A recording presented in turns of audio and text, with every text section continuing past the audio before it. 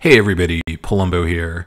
It has been a while since I posted a video, and the reason for that is because I've been working on a complete course from beginning to end on Google Apps Script. And as you can imagine, that's a lot of content, given the fact that Google Apps Script interacts with so many different Google services: Sheets, Google Documents, Google Slides, Google Mail, Google Drive. It's been a bit of a large undertaking, although I have to admit it's been a lot of fun, and even I've been learning quite a bit about Google Apps Script. But in preparing for this course, it got me thinking about the Hello World program. If you're not familiar with Hello World, anytime you're learning a new programming language, it's become customary that the first script you write simply prints out the string Hello World. And this is to allow new users to become familiar with the syntax of that new language.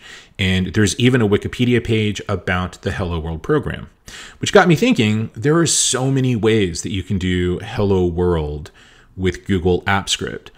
And in this video, I'm going to show you 3 ways that you can do it specifically with Google Sheets. And that's only because when I'm working with people that are trying to learn Apps Script, they tend to want to learn it to interact with Google Sheets. But the principles are still the same if you're using Documents, Mail, Drive, etc.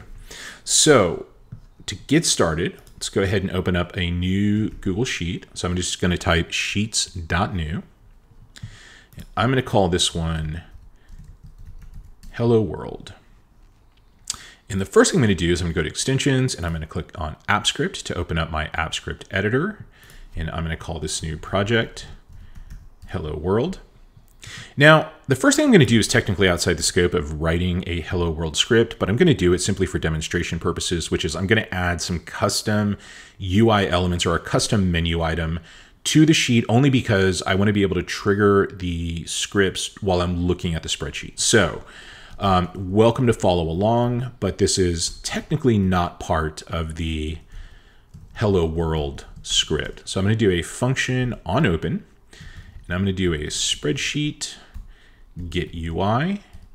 And then I'm going to do a create menu, and I'm just going to call the menu my functions. And I need to add an item to that. So let's do a add item. And the first one I'm just going to call Hello World. And I am going to connect that to a function that I'm going to write here in just a moment, also called Hello World, but in camel case. And then I'm going to put add to UI. So let's go ahead and let's just save this, and we're going to run it. Now, because this is the first time that we're running any script, it may take a little bit longer than usual. And there we go, execution completed. Let's go look at our spreadsheet. We now have a custom menu item called My Functions, and underneath it is an option for Hello World. Now, right now, Hello World isn't connected to anything, but let's go ahead and create that new function. So we're going to do a function called Hello World. And the first thing I like to do anytime I write any type of app script, specifically with Google Sheets, is like to create a couple of variables, which just makes it a little bit easier for me to interact with the spreadsheet itself. And since these are typically don't change, I do them as constants. So I'm going to do a constant SS for spreadsheet. And I'm going to do spreadsheet get active spreadsheet. I'm going to do another constant called sheet. And I'm going to do SS, which is already referencing the spreadsheet itself. Get active sheet. And by doing that, that prevents me from constantly having to write spreadsheet, get active spreadsheet, and then get active sheet. So now all I need to do anytime I want to reference the actual sheet is just type in sheet. So now that we have those variables created, the first thing I want to do is I simply just want to write Hello World into a single cell. And I'm going to go ahead and do it in cell A1. So we need to make that our target. So I'm going to create another variable, and this one might change. So I'm going to say let target equal sheet, because that is the variable that I created, which is directly pointed to that particular sheet. And I'm going to do a get range. And I'm going to use what's called the A1 notation. The A1 notation is simply the letter number coordinate of the cell that I am targeting. So in this case, I am putting A1, and that correlates with cell A1 here. Now that I've done that, all I need to do is to put the text inside of A1. So I can do that by simply saying target dot set value. And something that a lot of causes a lot of bugs, and I try to be very cognizant of, is the difference between set value versus say set values. AppScript is very clear, or asks you to be very clear if you're doing a single value or multiple values. So make sure we're doing set value, and we are going to do hello world exclamation mark. All right, so we are going to save this. And we can go into our Hello World spreadsheet now. We go to My Functions, and we're going to click on Hello World. Because this is the first script that I'm running that is actually going to change this document, it is asking me to give it permission, which is a wonderful security feature of Google Workspaces. So I went ahead and did that. I'm probably going to need to run it again. So let's run it again. And now I have Hello World in the cell that I specified. So that is probably the easiest way of doing a Hello World script inside of Google App Sheets within the context of working with Google App Script within the context of working with Google Sheets. However, there's more ways to do it. So let's look at another way. So we're going to do one called Hello World Alert. And I like this one because it just demonstrates all of the different ways that you can interact with a Google service. So in this one, I'm going to do something a little bit different. First of all, I am going to just copy these variables from down here. So we have those available to us. Now I'm going to do something a little different. So I'm going to use browser.messagebox, and in here, I'm going to put in Hello World exclamation mark. And I also need to add this to my menu up here. So I'm going to do an add item, and I'm going to call this one Hello World Alert. And the name of the function is Hello World Alert. All right, so let's save this, and I'm going to run my on open again. So it adds the new element there. So now we have Hello World and Hello World Alert. If I click Hello World Alert, I actually get a pop-up window that says Hello World. And this is one of the features that you have available to you with AppScript, whether it's you're asking for input from the user, if there's an alert because data validation was off, you have the opportunity to actually put your own custom text inside of these pop-up windows. So I went ahead and just did Hello World in a alert message box. Now we're going to do one more way of doing Hello World, and this is going to be function Hello World large. And this is going to show you how you can interact with a lot of different components of a spreadsheet all within a single script. So I am going to grab these once again, just because I am going to need them in this script. So we'll go ahead and grab those. And what I am going to do is I am going to write Hello World inside of the spreadsheet, but I'm going to do it by actually highlighting cells inside the spreadsheet to spell out Hello World.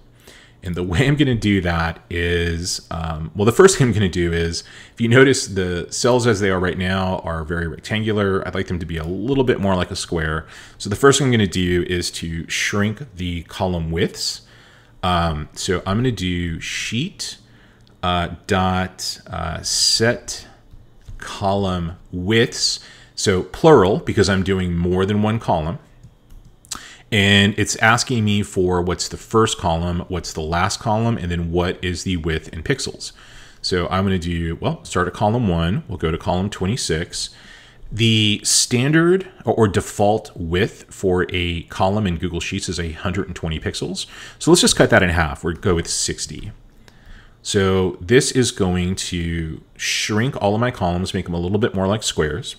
Now we need to grab all of the different ranges that are going to spell out hello world. Now, a range is anything from one cell to a whole group of cells. And they may or may not be contiguous. Contiguous meaning that they're all in one group. So if I do a selection like this, that's a whole group of cells that are all together, all touching one another. But it is possible to need to do something like a range that's sort of broken up like this, that's non-contiguous. So in this case, we're going to spell out hello world. It's going to be a non-contiguous range selection. And there's obviously a lot of different ways that you can do this. I am going to use a method that I would find to be probably the easiest, rather than actually going and doing a bunch of separate range definitions. I'm going to use a range list. So let's do a let's just call it hello equal sheet get range list. This allows me to put in a bunch of ranges all over the spreadsheet. And rather than put you through the torture of having me to type all of this in, I'm just going to paste this in. So let me grab this from my notes and we'll jump in here. Let's go ahead and do all this.